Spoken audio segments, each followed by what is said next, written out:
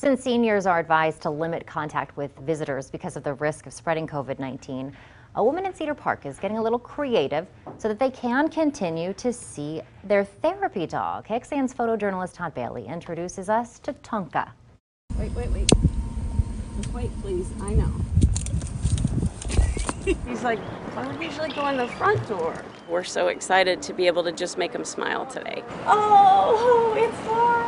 Tonka, come. Look, baby, look. Who is that? That's Aunt Laura. We learned that with the recent events, all therapy visits will be discontinued for safety purposes, of course, and containment. Look, honey.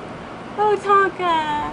We'll see you soon. We really missed our visits, and I thought, what can I do personally on my own to try and continue some of the feel-good that this wonderful dog gives to everyone. So they were kind enough to go with the idea I had. Can we visit?